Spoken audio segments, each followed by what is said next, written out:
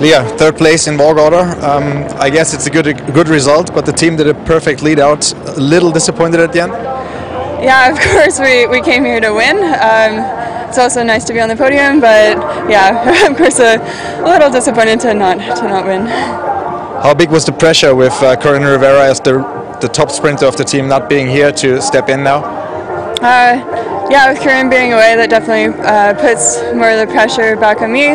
But it's also nice to get some sprint opportunities as well. It was a race with many attacks. We had a big group away. Did you think at one point that it would come to a sprint, or that the group would stay away?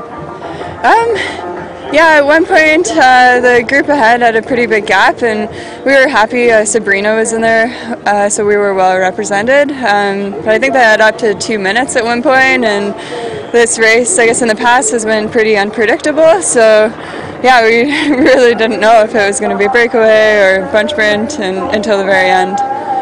What was the tactic at the end? Waiting game until the end, or how would you do that?